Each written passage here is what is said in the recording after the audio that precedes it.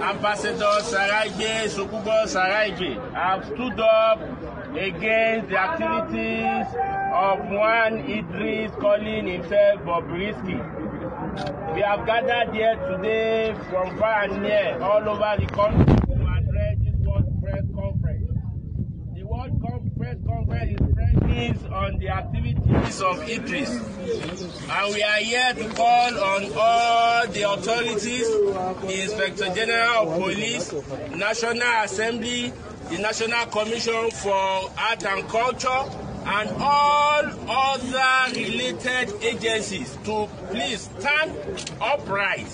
We have actually acknowledged the efforts of the IGP and the DG and the management of National Commission for Art and Culture. But we are now standing as young persons, holding our future into our hands, that we henceforth from now, we do not want to hear anything about Bobrisky. The cultural intonation of what he is doing is actually affecting our brothers and sisters. So we are here to read this press conference to the hearing of our Nigerians and the young persons who gave us their vote as executives of the National Youth Council of Nigeria.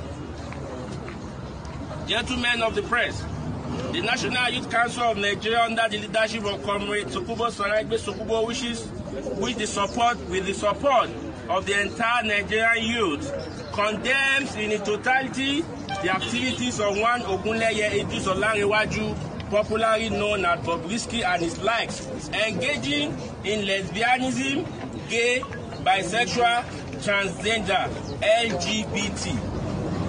The National Youth Council of Nigeria describes the LGBT as ungodly, unhealthy, and disgusting.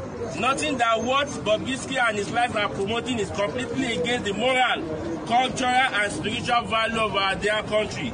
Our laws as a nation also frown at all these activities in Nigeria.